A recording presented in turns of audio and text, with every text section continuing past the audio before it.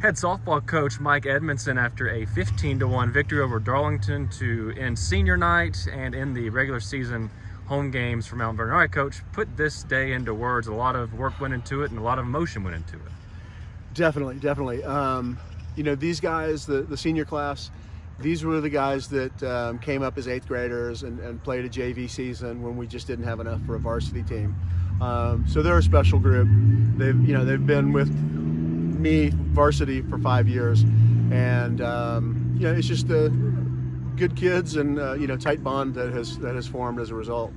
A lot of hits, a lot of runs in this ball game as you run rule Darlington. What were your players seeing at the plate that was allowing them to be so successful? They were really being patient up there.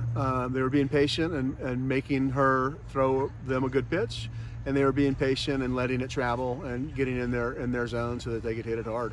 And they did. They hit a lot of line drives, and they made some errors, but we hit them hard, and that's all you can ask for. So we have a few regular season games to wind up the regular seasons left on the road, and then we'll get ready for the playoffs. And in your mind, what has to happen to keep this good run going as we get into the playoffs? Yeah, it's really kind of a simple plan, and that is we're going to take one game at a time. We're going to try to prepare for the pitcher of the day, and practice patience and discipline and wait for our pitches. And when we see our pitches, we're going to jump on it and we're going to hit it hard. Last question. This team loves playing with each other. They do not care who gets the credit, and that's a sign of a good team that's got good chemistry. Do you sense that?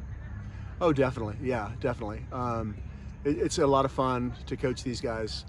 They really make it easy by being so selfless and such good buddies in the dugout. And Coach Lang has been getting on them, and they've really responded and been just a force in the dugout, and really been that 10th woman on the field for us from the dugout. It's been awesome.